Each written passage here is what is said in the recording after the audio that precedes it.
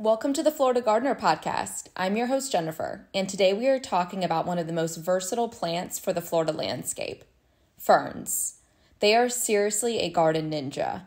Small, large, indoors, outdoors, full sun, full shade, in-ground, potted, hanging baskets, there's a fern for that. Shoot, there are even ferns that require no soil at all. Plus, they are prehistoric, and this is one of the coolest things to me, you guys. Ferns trace their lineage back to the pre-Jurassic period, before the first dinosaurs appeared. This makes them some of the oldest plants on Earth. They have survived a ton. Cosmic collisions, ice ages, wildfires. I'm not sure if petunias would have made it through. Just saying. This is also why they predominantly reproduce using spores. Ferns are seedless and flowerless, and spores are an ancient way of reproducing.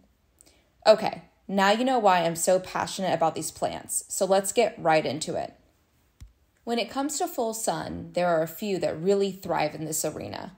My favorite being the foxtail fern. They are very unique. Its stems look like long fluffy tails, hence the name foxtail. They are relatively drought tolerant too. They actually hold water in underground tuberous roots, which look like little sacs. Pretty cool. The Sprengeri fern, I'm sure I'm mispronouncing that, but it's Sprengeri, is a long trailing plant that's great to hang over a pot or place in a hanging basket. It has a feathery, wispy appearance. I recommend keeping this one in some type of container as it can spread quickly. And once established, it can be difficult to pull out of the ground. Trust me, I've tried. And just as a disclaimer, the foxtail and Sprengeri are technically not true ferns, but I think it's safe to say that most people just consider them to be ferns. But I did want to make sure to mention that. However, I do use them as ferns when designing and installing landscape, so I think they certainly belong on this list. Now, the wart fern is a true fern, and it can take full sun as well. It's very low growing and compact, which makes it a phenomenal ground cover plant. It has what I would consider hardier leaves with little bumps on the back, hence the name wart fern. We also have the bracken fern, another true fern that can take full sun. The bracken fern is very elegant with delicate looking fronds. This one gets a bit bigger and is perfect for a woodland themed garden. And just as an FYI, all of these sun-loving ferns also thrive in shade. Moving on to ferns for partial shade and full shade. We have a ton of options here. The Boston fern is a classic. It's iconic for being displayed on porches and large hanging baskets. While you can absolutely plant them in ground, I do think they are best displayed in some type of container because of how they grow. Their arching fronds grow up and then fall over, creating this cascading effect, which looks really neat when they are displayed in a basket or pot, even on a wall or shelf. And if you have the space, my favorite in this category is the macho fern. It gets pretty large, but that is why I love it. It really fills in a space. They also look good planted around a tree, and they're really hardy. I always say, however many macho ferns you think you need, get half of that, because they really do grow quickly and get big. The soft shield fern is another favorite of mine. It's pretty compact, so it'll fit in most spaces. It's a soft, delicate fern. You can't help but want to touch it. The fronds are sort of ruffly, and their unique texture contrasts nicely against other types of ferns. There's also the sword fern. Now, sword ferns have an upright sword-like appearance, hence the name. This is one I equally enjoy potted or in ground.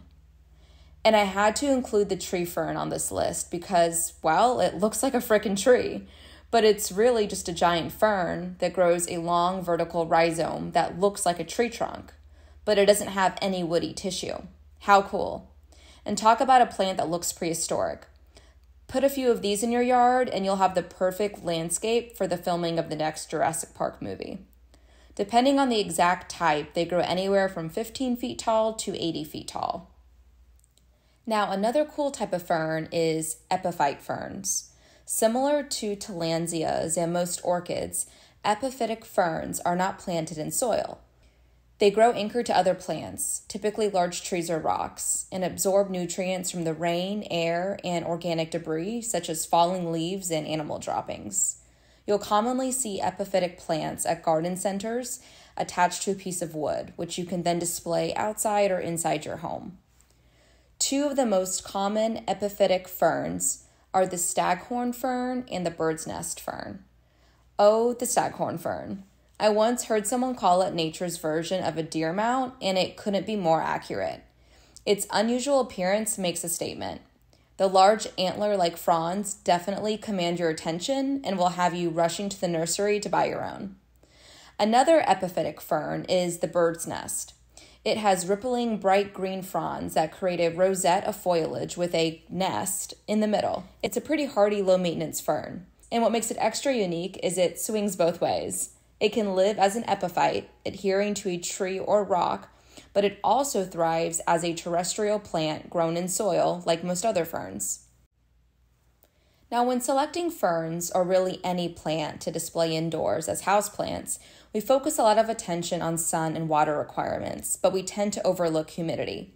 Most ferns like a higher level of humidity than you will find in our homes.